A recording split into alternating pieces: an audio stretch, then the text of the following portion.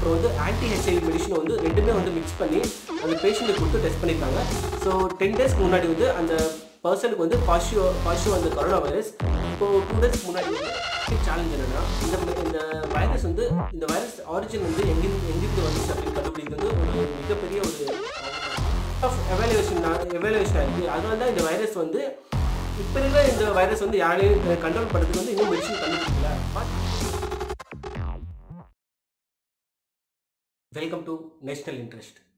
Corona virus, இந்த virus பார்த்திங்கன்னா போன வருஷம் டிசம்பர் மாதம் சைனாவில் இருக்கிற வொஹான் சிட்டியில் இந்த வைரஸ் வந்து இனிஷியலாக ஸ்ப்ரெட் ஆக ஆரம்பிச்சது. இன்னைக்கு டேட்டில் கிட்டத்தட்ட 14,650 பேர் இந்த வைரஸில் வந்து பாதிக்கப்பட்டிருக்காங்க. இந்த வைரஸில் பாதிக்கப்பட்ட ஒரு 300 பேர் வந்து இறந்து போயிருக்காங்க. இந்த வைரஸ் பாதிக்கப்பட்டவங்க 99% சைனாவில் மட்டும் இருக்காங்க. 1% மட்டும்தான் அவுட் சைட் ஆஃப் சைனாவில் இருக்காங்க. வேர்ல்ட் ஹெல்த் ஆர்கனைசேஷன் இந்த வைரஸை வந்து பப்ளிக் எமர்ஜென்சியாக டிக்ளேர் பண்ணியிருக்காங்க. இதுக்கு முன்னாடி வந்து ஒரு 5 டிஃப்ரெண்ட் சிச்சுவேஷன்ஸில் வந்து இந்த மாதிரி பப்ளிக் எமர்ஜென்சியாக டிக்ளேர் பண்ணியிருந்தாங்க. 2009 swine flu, 2013 Ebola virus, 2014 polio, 2016 Zika virus, 2018 மறுபடியும் எபோலா வைரஸ். இந்த மாதிரி டிஃப்ரெண்ட் சிச்சுவேஷன்ஸில் வேர்ல்ட் ஹெல்த் ஆர்கனைசேஷன் வந்து இது வந்து பப்ளிக் எமர்ஜென்சியாக டிக்ளேர் பண்ணியிருந்தாங்க. இப்போ இந்த கரோனா வைரஸையும் வந்து 6th டைம் வந்து இது வந்து ஒரு பப்ளிக் எமர்ஜென்சியாக டிக்ளேர் பண்ணியிருக்காங்க. உலகத்தில் இருக்கிற எல்லா கண்ட்ரிஸும் வந்து இதுக்கு மெடிசன் கண்டுபிடிக்கிறதுக்காக ட்ரை பண்ணிட்டு இருக்காங்க. நிறைய கண்ட்ரீஸில் வந்து அவங்க இருக்கிற லேப்ஸில் வந்து இந்த கரோனா வைரஸ்க்கு மெடிசின்ஸ்க்கு வந்து கண்டுபிடிக்க ட்ரை பண்ணிட்டு இருக்காங்க. பட் அவங்களுக்கு இருக்கிற ஒரு பெரிய சேலஞ்ச் என்னன்னா இந்த வைரஸ் ஆரிஜின் வந்து எங்கிருந்து வந்துச்சு அப்படின்னு கண்டுபிடிக்கிறது வந்து ஒரு மிகப்பெரிய ஒரு ப்ராப்ளமாக இருக்குது. இது வரைக்குமே வந்து கிட்டத்தட்ட இந்த வைரஸ் ஸ்ப்ரெட் ஆகி 1 month ஆகுது. நிறைய பேர் பாதிக்கப்பட்டாலும் நிறைய சயின்டிஸ்ட் வந்து யாராலையும் வந்து இந்த வைரஸோட ஆரிஜின் எங்கிருந்து வந்திருக்கு அப்படின்னு யாராலையும் கண்டுபிடிக்க முடியல. நிறைய ஸ்டோரிஸ் எல்லாம் வந்து இன்டர்நெட்டில் வந்து வந்துட்டு இருக்கு. இந்த வைரஸ் வந்து பேட்ஸ் கிட்ட இருந்து வந்திருக்கு, இல்லைனா வந்து ஸ்னேக்ஸ் கிட்ட இருந்து வந்திருக்கு, அங்கே இருக்கிற லேப்லேயே வந்து இது வந்து லீக் ஆனதுனால தான் இந்த வைரஸ் வந்து ஸ்ப்ரெட் ஆக ஆரம்பிச்சது அப்படின்னு நிறைய ஸ்டோரிஸ்லாம் வந்துட்டு இருக்கு. பட் எதுவுமே வந்து யாராலையும் இன்னும் கன்ஃபார்ம் பண்ணாத ஒரு நியூஸாக தான் இருக்குது. ஸோ இந்த வைரஸ்க்கு வந்து அஃபிஷியலாக வந்து இது வரைக்கும் யாருமே வந்து ஒரு மெடிசன் வந்து கண்டுபிடிக்கலன்னு சொல்லலாம். நிறைய கண்ட்ரீஸில் என்ன பண்ணுறாங்க, அவங்க இருக்கிற மெடிசன்ஸே வந்து ட்ரை பண்ணிட்டு இருக்காங்க. அவங்கக்கிட்ட இருக்கிற எக்ஸிஸ்டிங் மெடிசன்ஸ் யூஸ் பண்ணி இந்த வைரஸை வந்து ஏதாவது கண்ட்ரோல் பண்ண முடியுமா அப்படின்னு ட்ரை பண்ணிட்டு இருக்காங்க. சைனாவில் இருக்கிற அஃபீஷியல்ஸ் என்ன சொல்கிறாங்கன்னா, அவங்களோட ஓல்டு மெடிசன்ஸ் இருக்குது, அவங்களோட நேட்டிவ் மெடிசன்ஸை யூஸ் பண்ணி இந்த வைரஸை வந்து கண்ட்ரோல் பண்ணுறதுக்காக அங்கேயே வந்து நிறைய ட்ரை பண்ணிட்டு இருக்காங்க. இந்தியாவிலே பார்த்தீங்கன்னா நிறைய பேர் வந்து நாங்கள் இந்த சித்தாவில் வந்து இந்த வைரஸ்க்கு வந்து மெடிசன் இருக்குது, ஹோமியோபதியில் இருக்குது, ஆயுர்வேதில் இருக்குது அப்படின்னு வந்து நிறைய பேர் சொல்லிட்டு இருக்காங்க. பட் யாராலையும் வந்து அஃபிஷியலாக இதுதான் மெடிசன், இது வந்து ஒர்க் ஆகும் அப்படின்னு வந்து யாராலையும் இன்னும் கன்ஃபார்ம் பண்ணல. ரீசெண்டாக வந்து தாய்லாண்டில் வந்து ஒரு 19 பேருக்கு வந்து இந்த வைரஸில் வந்து பாதிக்கப்பட்டிருக்காங்க. அதில் வந்து ஒரு 11 பேர் வந்து இந்த வைரஸில் வந்து ஃபுல்லாக க்யூர் ஆகி வீட்டுக்கு போயிட்டாங்க. இன்னும் ஒரு 7-8 பேர் வந்து இந்த பாதிப்பில் இருக்காங்க. அதில் இருக்கிற ஒரு டாக்டர் என்ன பண்ணியிருக்காருன்னா, இந்த வைரஸில் வந்து ரொம்ப சீரியஸாக இருந்த ஒரு பேஷண்ட்டுக்கு, அந்த பேஷண்ட்டோட வயசு வந்து கிட்டத்தட்ட ஒரு 71 வயசு ஆகுது. அந்த பேஷண்ட்டுக்கு வந்து ஒரு டிஃப்ரெண்ட்டான மெத்தடை வந்து அப்ரோச் வந்து ட்ரை பண்ணியிருக்காரு. பேர்ட் ஃப்ளூவோட மெடிசனும் அப்புறம் வந்து ஆன்டி ஹெச்ஐவி மெடிசனும் வந்து ரெண்டுமே வந்து மிக்ஸ் பண்ணி அந்த பேஷண்ட்டுக்கு கொடுத்து டெஸ்ட் பண்ணியிருக்காங்க. ஸோ 10 டேஸ்க்கு முன்னாடி வந்து அந்த பர்சனுக்கு வந்து பாசிட்டிவ் அந்த கொரோனா வைரஸ். இப்போது 2 டேஸ்க்கு முன்னாடி வந்து செக் பண்ணி பார்க்கும்போது அந்த கொரோனா வைரஸ் வந்து நெகட்டிவாக இருக்குது. ஃபுல்லாக க்யூர் ஆகிடுச்சுன்னு சொல்ல முடியாது. ஸோ இம்ப்ரூவ்மெண்ட் வந்து நல்லா ஃபாஸ்ட்டாகவே இருக்குதுன்னு சொல்கிறாங்க. ஸோ என்ன பண்ணியிருக்காங்கன்னா, டாக்டர் வந்து நார்மலாக ரெகுலேஷனாக வந்து கொடுக்குற டோசேஜை விட அதிகமாகவே கொடுத்து டெஸ்ட் பண்ணி பார்த்துருக்காங்க. ஸோ சிவியராக இருந்த அந்த பேஷண்ட்டுக்கு வந்து அந்த இம்ப்ரூவ்மெண்ட் வந்து பார்த்தப்பறமா இது வந்து நிறைய பேஷண்ட்ஸ்க்கு வந்து ட்ரை பண்ணி பார்த்துருக்காங்க. இன்னும் 2 பேருக்கு மறுபடியும் வந்து ட்ரை பண்ணி பார்க்கும்போது ஒரு பேஷண்ட்டுக்கு வந்து பெட்டர் இம்ப்ரூவ்மெண்ட்டே கொடுத்துச்சு. ஸோ இன்னொரு பேஷண்ட்டுக்கு என்ன ஆச்சுன்னா, ஸ்கின் அலர்ஜி வந்து ஃபார்ம் ஆக ஆரம்பிச்சிது. ஸோ இது வந்து அஃபிஷியலாக வந்து இது எடுக்க முடியாது. நிறைய டெஸ்ட் கேஸஸ்லாம் பண்ணிவிட்டு இந்த டெஸ்ட் கேஸஸில் வந்து எல்லா பேஷண்ட்ஸ்க்கும் வந்து இது வந்து ஒர்க் ஆகிற மாதிரி இருந்தால் மட்டும்தான் இந்த வைரஸ் வந்து அஃபிஷியலாக கொண்டு போகலாம் அப்படின்னு பார்த்துட்டு இருக்காங்க. ஸோ அங்கே இருக்கிற ஒரு 3 பேஷண்ட்டுக்கு வந்து செக் பண்ணி பார்த்தது, இது வந்து ஓரளவுக்கு வந்து இந்த மெடிசன் வந்து இந்த வைரஸ்க்கு வந்து இந்த 2 மிக்ஸ் பண்ண மெடிசன் வந்து வைரஸ்க்கு வந்து செட் ஆகும் அப்படின்னு ஒரு அங்கே இருக்கிற கவர்மெண்ட்டே வந்து அனௌன்ஸ் பண்ணியிருக்காங்க. இது வந்து நாங்கள் வந்து இருக்கிற எல்லா சிவியராக இருக்கிற பேஷண்ட்ஸ்க்குலாம் வந்து நாங்கள் இது கொடுத்து டெஸ்ட் பண்ண போகிறோம். அவங்களுக்கு இம்ப்ரூவ்மெண்ட் கொடுத்துச்சுன்னா இது வந்து நாங்கள் வந்து WHO போய் இன்ஃபார்ம் பண்ணி இது வந்து இதை பற்றி நெக்ஸ்ட் லெவலுக்கு வந்து கொண்டு போகலாம் அப்படின்ற ஒரு ஐடியாவில் இருக்காங்க. நார்மலாக பார்த்தீங்கன்னா இந்த வைரஸ் வந்து ஏதோ புதுசாக வந்த வைரஸ் எல்லாம் ஒன்றும் கிடையாது.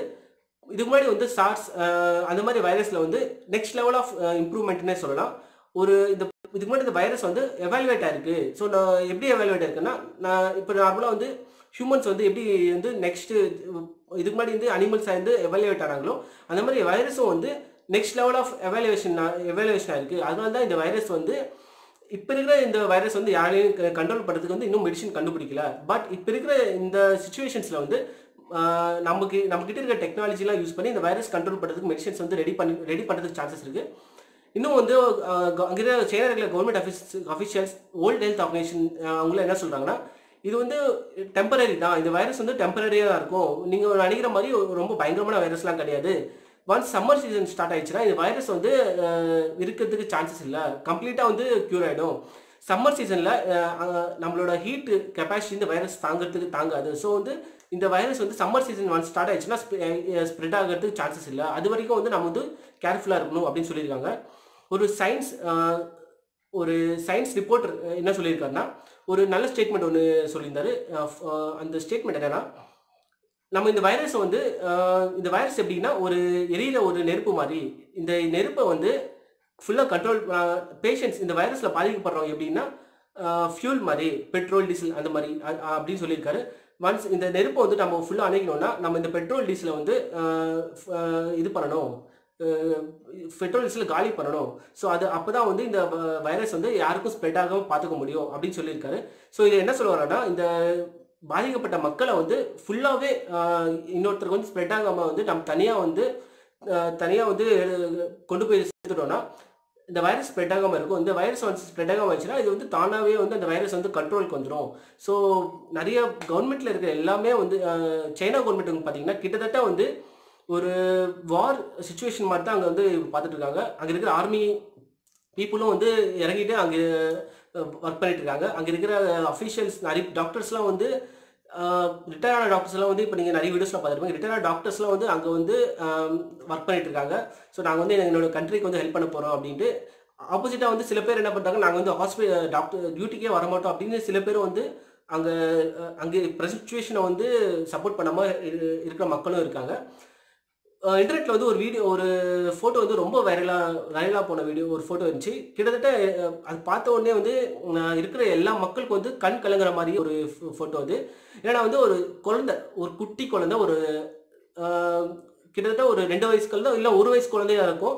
அந்த குழந்தை வந்து ஒரு ரூமில் போட்டு கரோனா வைரஸ் இருக்கிறதுக்கு சான்ஸ் இருக்குது அப்படின்னு வந்து உள்ளே வச்சுருக்காங்க. வெளியிலேருந்து அவங்க அப்பா வந்து அந்த குழந்தைய வந்து அந்த கண்ணாடியை தொட்டு பார்க்குற மாதிரி, அந்த குழந்தை வந்து அந்த கண்ணாடியை வந்து அவங்க அப்பாவை பார்க்குற மாதிரி அந்த மாதிரி ஒரு ஃபோட்டோ அது.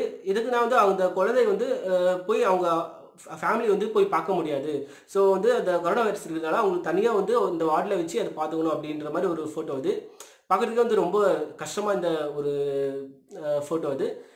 இன்னும் பார்த்தீங்கன்னா அங்கே இருக்கிற நிறைய டாக்டர்ஸ்லாம் வந்து அங்கே டிஃப்ரெண்ட் ஏரியாஸ்லேருந்து அந்த ஏரியாவுக்கு இப்போ பாதிக்கப்பட்ட ஏரியாவுக்கு வந்து அங்கே இருக்கிற மக்களுக்கெல்லாம் ஹெல்ப் பண்ணிட்டு இருக்காங்க.